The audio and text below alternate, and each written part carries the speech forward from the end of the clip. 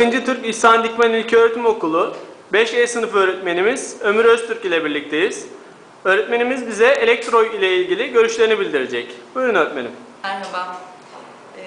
2010-2011 eğitim öğretim yılında bu yıl 5. sınıfları okuttum. Sene başı itibariyle sevgili Kadir Bey ve İlker Bey ile tanıştık.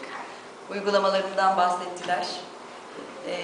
Zaten ilk izlediğimizde, ilk tanıdığımızda bu uygulamanın ben faydalı olacağı kanaatine vardım.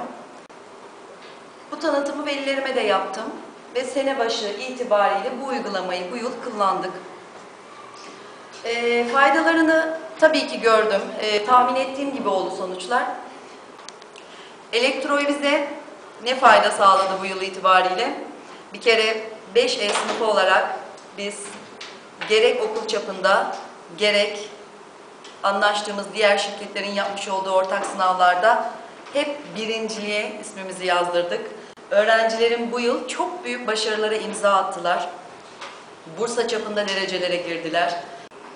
Bir kere zamandan çok büyük tasarruf ettik ELEKTROY çalışması sayesinde.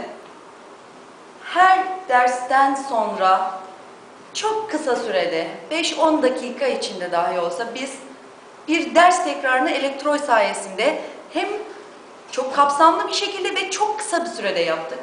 Ünite sonlarında bütün testlerimizi uyguladık.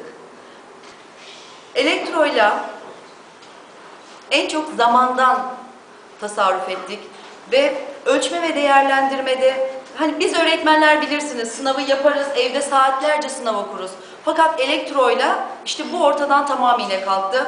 Yapılan yaklaşık 30-35 soruluk bir testin bile değerlendirmesi sadece birkaç saniye içinde yapılıyor. Sınıfıma en çok sağladığı katkı şu oldu diyebilirim. Ders içinde bazı öğrenciler vardır. Çekingen yapıdadırlar. İçinde pasif kalan, utangaç yapıda öğrencilerim ELEKTROY sayesinde harikalar yarattılar.